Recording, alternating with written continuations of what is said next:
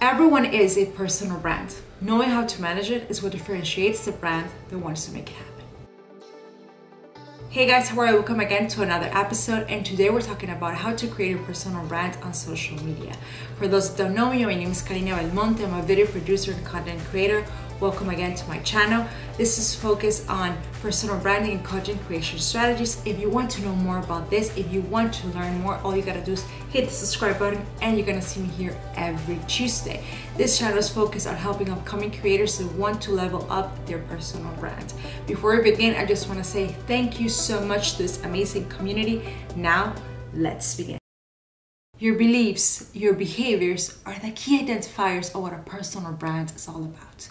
So that's why it's so important that you really understand your experiences, your failures, what you've been through, so you can share that content through social media. So that's why today I want to share 4 key tips that will really help you out and really understand how to start your personal brand, in which ways, and what is not a personal brand. So let's start with key tip number 1. So the first thing that you have to really understand is anything that you post, produce, create, design, and you put on any of the social media platforms that you have decided for you will help your audience understand who you are, what you are about. So that's why it's so important that you're very clear on who you're talking to. That you ask yourself, who am I talking to? Why am I talking to these people? What is my content all about? For whom is directed? Ask yourself, what is this all about? Why? Because if not, you're talking to literally no one. You're talking to the air, basically because you have no definite route of where you want to go. So that's the first thing you have to really understand, who you're talking to and why. Let's go with key tip number 2 is it's okay to share your work, your results, what is that you are all about and how you got there. Yes.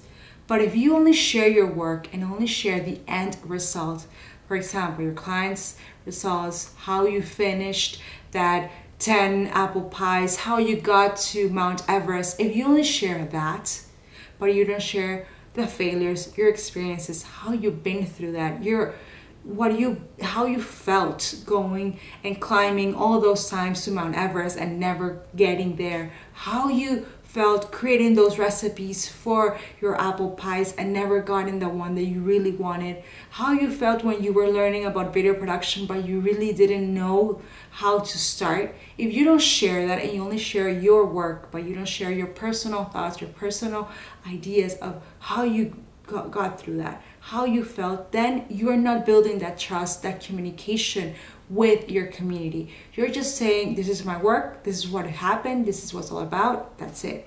So it's a little bit cold, it's a little bit distant, it's not building a good connection with your community, okay? Because like I said, it's building a distance right from the start.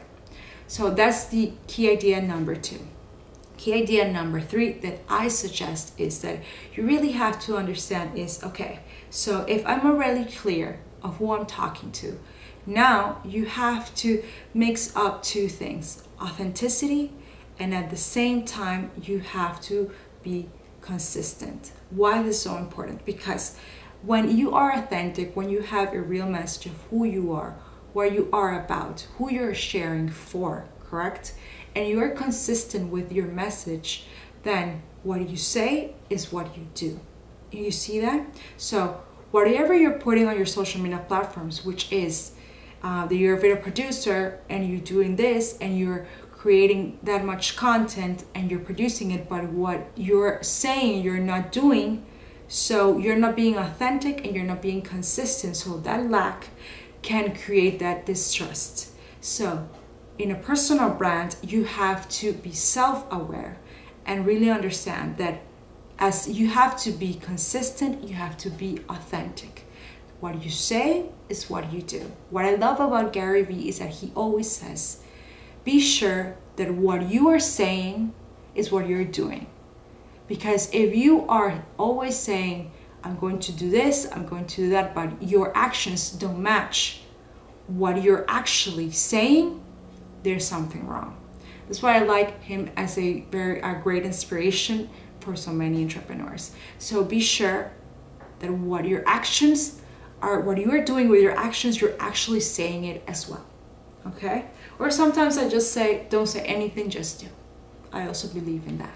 So a key tip number 4 is that I really believe that you have to take out of your mind the idea of perfection. Personal brand is not about being perfect. It's not having the best clothes, the best equipment. It's not about that. It's about really understanding how can you help others? What value can you give? What are your experiences can offer people that really want to learn from you? So you also have to understand what type of content do you have? Is your content going to be entertaining? Is your content going to be, is going to educate? Is it going to reveal something? What is your content going to be about? So you have to really focus on that. This is when everything gets together. The clarity of who you're talking to, the authenticity of your content, and the consistency. It all gets together at the end. But you really have to nail it down and understand how and why you want to do this. So remember, everyone is a personal brand. Knowing how to manage it is something else. Okay? So now, I want to ask you 3 questions and you can answer them in the comments. What is your personal brand all about? Who is your target audience?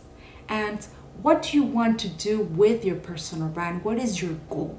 Okay, answer those questions for me right in the comments. And if you have any questions for me, please feel free to ask them. Feel free to leave me any comments. As you know, my name is Carina Belmonte, and you can find me on Instagram, and you can find me right here every Tuesday through my YouTube channel.